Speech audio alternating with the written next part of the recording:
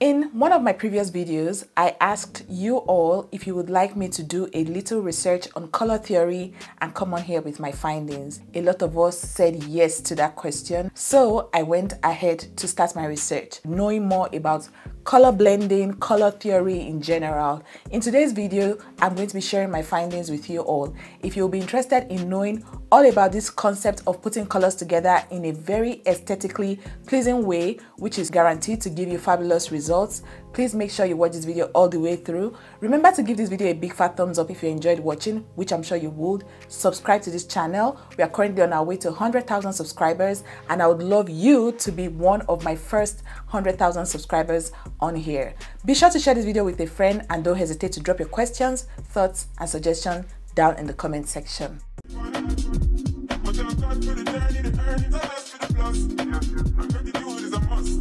If this is your first time seeing me, hello, my name is Funmibi Olawore. I am a fashion enthusiast based in Edmonton, Alberta, Canada. I come on here weekly to share videos relating to fashion design, specifically embellishment. I love sparkly things. I love embellished items, and I decided to come on here to create this space where I talk all about this passion with you all. If everything I just mentioned and so many more things that I typically share on here on my channel, feel free to go through the videos I have on my channel. If you find any of those things fabulous, be sure to hit the subscribe button and become a part of us on this channel. This channel, people that subscribe to this channel can attest to the fact that this is a very fabulous space, edifying, positive, encouraging, motivating, and so much more. So be sure to join us. Remember to tap the bell notification so you'll be the first to know every single time I post a new video. Color theory.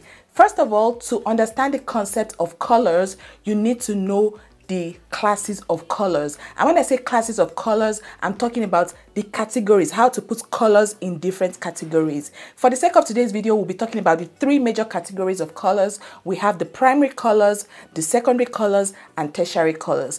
Primary colors are the primary set of colors, the colors that are like the foundational base of colors in general. And from our primary school education, from our elementary school education, I believe a lot of us know what we call primary colors. There are three in number: yellow, red, and blue. Those three colors are the colors that we classify as primary colors. Then we move to the secondary colors. Secondary colors are the colors that you get when you mix one or two primary colors together. For example, when you mix yellow and blue together, you get green. Green falls into the category of secondary colors. When you mix yellow and red together, you get orange color. Orange moves to the secondary color category. So many colors fall into the secondary colors category. So feel free, go online, type in your Google search bar and type secondary colors. You will see all the secondary colors that you need to know about. Moving on to the tertiary colors. You get tertiary colors when you mix primary and secondary colors together. So it's kind of like the educational system. I don't know if that makes sense to those of us that are watching, okay? You move from primary to secondary to tertiary education. So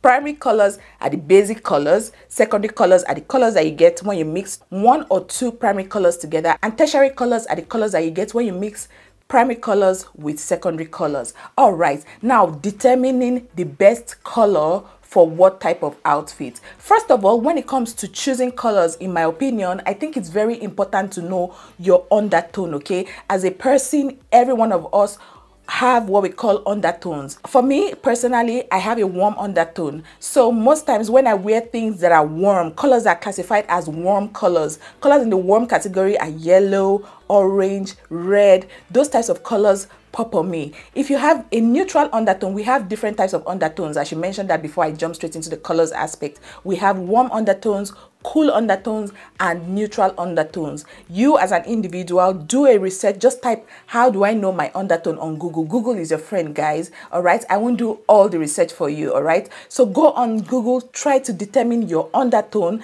That will help you basically know the right colors that will suit you and your skin tone. If you are a fashion designer, try to meet with your clients, all right, except they've come to you with a fabric and they're like, okay, this is the fabric I want to work with. You determine what color is this fabric that they brought to me, what are the colors that will go best with that fabric. But if you're trying to basically customize something for them, look at their skin color, determine what their undertone is, and come up with a bunch of different colors that they can choose from, and tell them, hey, you have a warm undertone, why don't you look at this yellow fabric, red fabric, orange fabric. Just put a bunch of warm colors in front of them. If your customer has a neutral undertone, for example, put a bunch of neutral colors in front of them and ask them which would be their best bet, like their choice, okay? And then start to determine what colors or embellishments that you can put with that fabric that you have chosen for your customer, and just create something fabulous. For someone like Vicky James, when it comes to her custom dresses, Vicky knows how to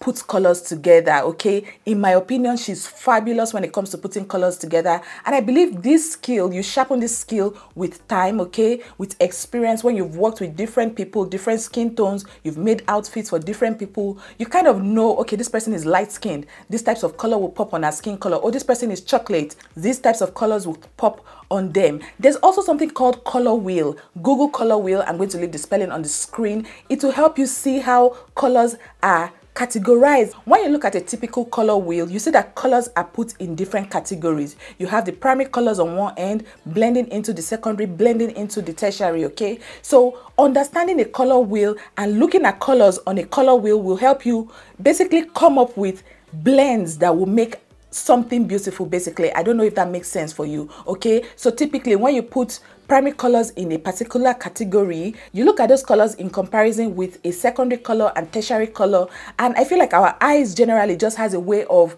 knowing things to put together. I don't know if this comes naturally to people, but for me in particular, when I look at things together, I feel like I know how to put colors together, if I do say so myself, okay? I like to toot my own in that department. I feel like I know things that basically look nice, and I know how to tell when something is appealing to the eyes, and I feel like every single one of us have this gift. I might be wrong, okay? So look at a color wheel, study a color wheel, try to do your own research as well. Google color wheel, Google color theory, Google primary, secondary, tertiary colors, and just sharpen that skill, okay? And when you're also making things for yourself, try to put things on your skin. Look, oh, does this thing look nice on me? Even you in your personal life, when you look at yourself that, okay, when I wear these types of color, it looks nice on me. When I wear certain types of colors, it doesn't really do me justice. You basically start to know the kind of things that look nice on you. I hope this makes sense. If you've been enjoying the video so far, please remember to give me a thumbs up, okay? And we also have what we call pastel colors, and pastel just means a lighter shade of a color. You can get pastel yellow, pastel red, pastel green. It just means the color is a lighter shade of a particular color. So for example, I'm going to pull this sweater right here that I have in front of me.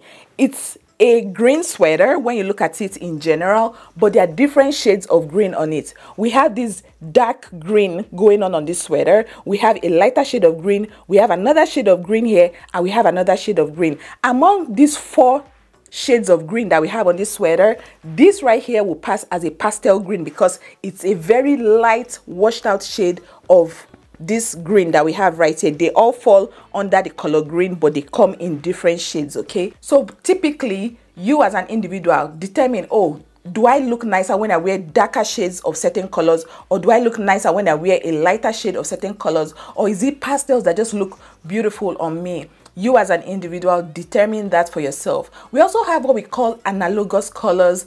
I don't really know how to explain it in a way that will make sense to us, so I'm just going to leave the name or the word or the phrase right here on the screen.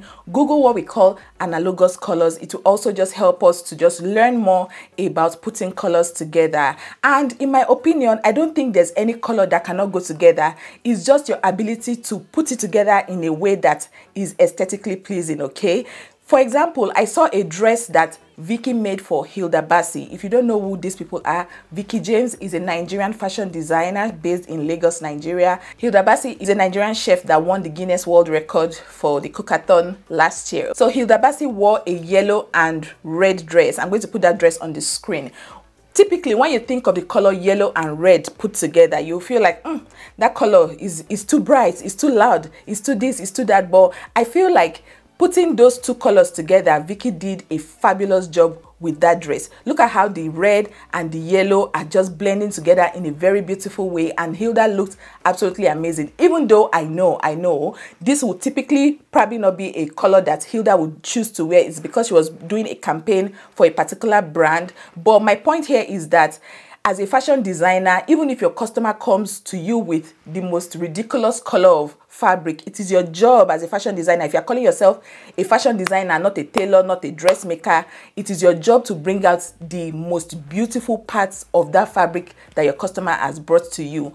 Put things together, particularly accessories, okay? Look at a fabric and determine, how do I accessorize this fabric in such a way that my customer is going to look absolutely fabulous, no matter what her skin tone is and no matter what the color of the outfit is. And again, this comes with experience. Don't be afraid to test out things on yourself, especially when you're upcoming. When I just started everything that I typically do on here, when I was a dressmaker at some point in my journey, when I was making headpieces for people, I was not afraid to test out stuff on myself. I liked to use myself as a lab rat before offering certain services to customers. So I would not be able to cover everything relating to color blending, color theory, and all of that. This is just a summary of the little research that I did for you all as requested, but do your own digging. I've left a lot of information on the screen as we went along in this video. I'm also going to drop all of these things that I mentioned in the video in the description bar. Feel free to just copy and paste them in your search bar and do your own research as well. I hope this video has given you a little more insight into colors